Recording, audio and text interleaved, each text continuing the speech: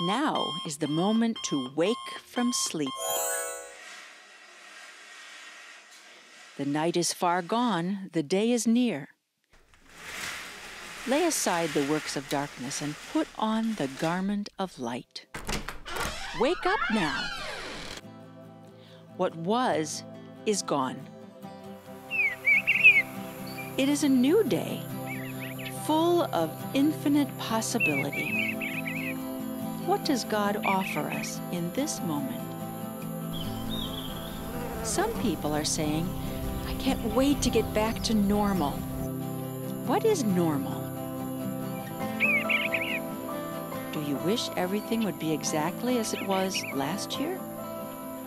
What if, instead of trying to get back to what we remember as before, we wake up to what is now?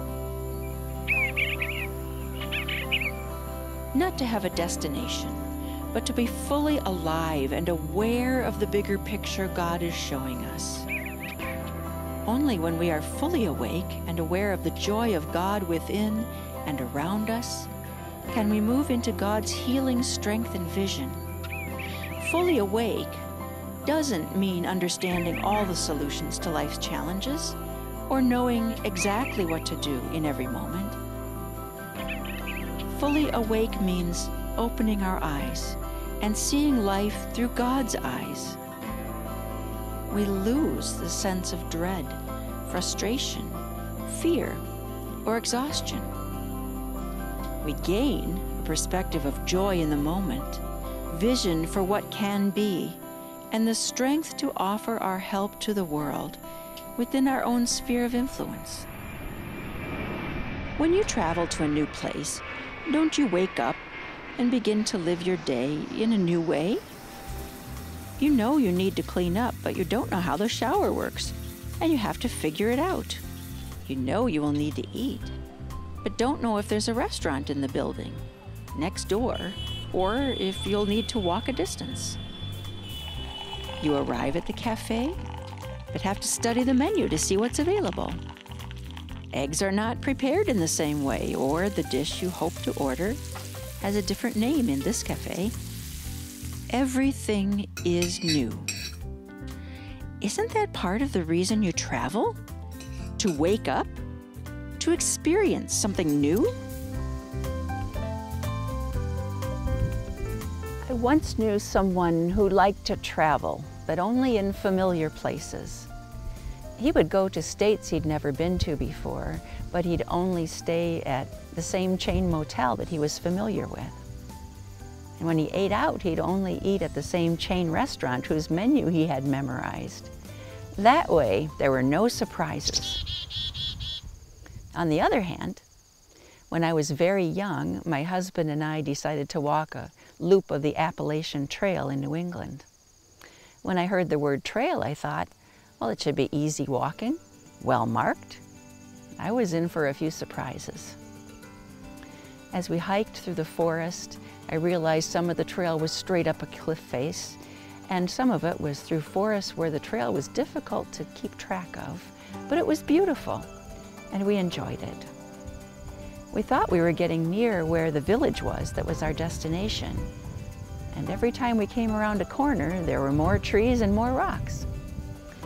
So we got to saying, it must be just around the next corner, or maybe it's just around the next corner.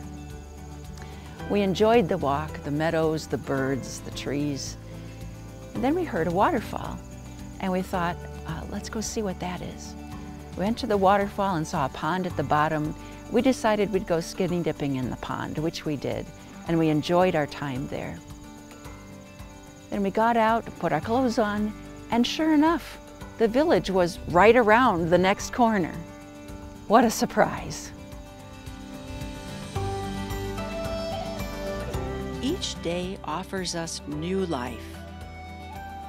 When we open our eyes and ears to God and all that life offers, we are surprised and delighted by what we find. We are not disappointed that things aren't the same, but discover new possibilities around every corner. This requires a shift in perspective. leaving behind the works of darkness, as Paul says, and putting on the garment of light puts everything that would have looked familiar in a radiant new light. This may be a time not to restore the normal, but to be aware of the delightful new what is. One day, we will be able to do some of the things we miss, and be in buildings without masks, and have big parties. But that time isn't now.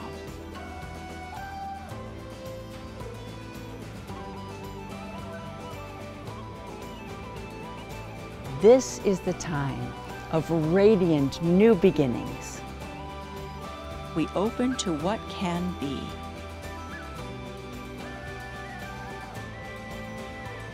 And embrace our creative God.